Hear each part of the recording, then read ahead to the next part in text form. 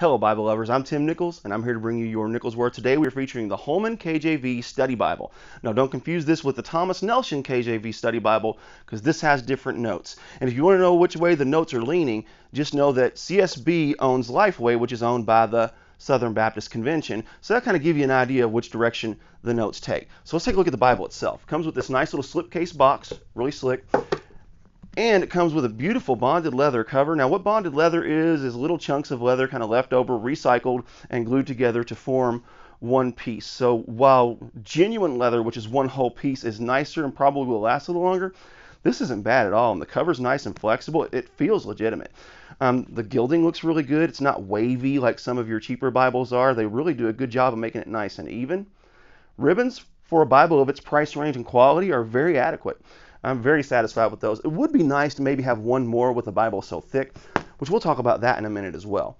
Liner is a synthetic liner, which always gives you, number one, a better lay flat experience, and number two, it makes it a little more durable. This is not edge line. Of course, this is not a premium Bible, so you want to be careful to not be abusive because that can pull apart. But as long as you take care of it, this thing should last you a lifetime.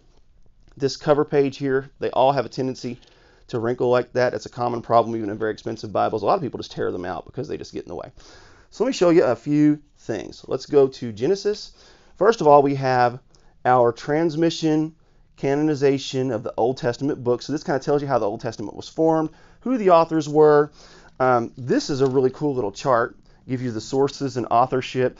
Talks about oral traditions, early writings, Moses, divine inspiration, and the minor editing, which is obvious in the Old Testament because sometimes even after the author is dead, they'll say, and to this day, or something like that. So let me show you just a couple other really, really slick things. It has a lot of great illustrations, has a great map. Now, what's really cool about these maps is that sometimes you're in the story and you're like, I wonder where this is geographically. So this Bible provides maps. Sometimes it'll provide small ones in the commentary. Also, just notice this right here, that the outer column has your cross references. So that's really nice to kind of have that out of the way. It is a double column. Some people prefer single column, but double column here works great. It's a 9-point font. And if we go back a few pages, that's really cool. I love that image of the ark. I love that it's not cartoony, but it's also not a quote-unquote picture. But one of the things I want to show you is an essay. And these are kind of spread out throughout the text. And this essay talks about the uniqueness of the Genesis creation story. There's a lot of creation stories out there. So this one kind of shows how the Genesis story gives not only a unique perspective on creation, but a unique perspective on God. It's a 3-column setup in your commentaries. It looks like maybe about a 7-point font here, but this is a 9-point font. Nice and readable. Leading space is good. The paper appears to be thin-ish, probably between a 28-30 GSM, but it is line matched, which really helps incredibly for that ghosting. So the bleed through is very minimal whenever there's a text backing it. Now, whenever there's a blank space, of course, you can see it ghosting. I want to just show you a few other quick things about this Bible. Of course, I showed you the map already. Check that out. I just thought that was really cool. So you're reading in Genesis, and they're talking about the priestly robe and the ephod, and they give you a visual of saying, you know what, this is probably what this looked like. A few other things that I think are super cool. I got some stuff marked out for you just so I can get to it quickly. I think that is a super cool image because that is an image of how the people of Israel gathered in their camps according to their 12 tribes. And if you notice, it looks just like a cross.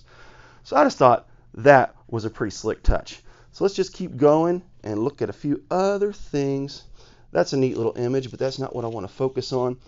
Each book comes with like a pictorial introduction, which I want to show you a couple other things too.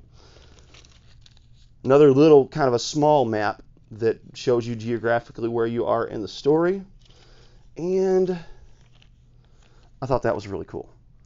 An image of the temple. And again, it's not a picture, and it's not a cartoon. It's just kind of in between, which I think is a really neat touch. So now let's dive into some other things. We have in between the Testaments, the canonization of the New Testament, how that formed, and a chart dealing with that.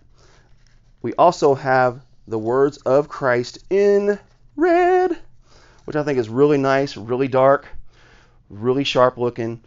I don't have any issues with that.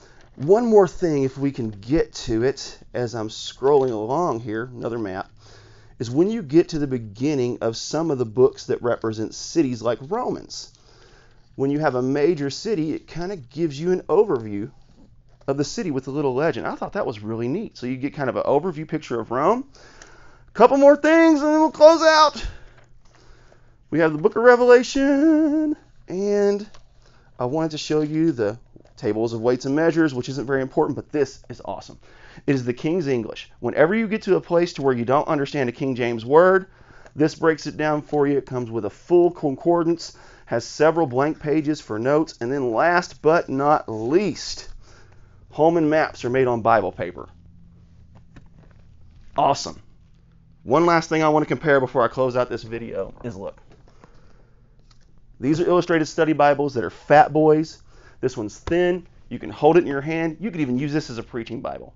Anyhow, this is your nickel's worth. Keep calm. Jesus on.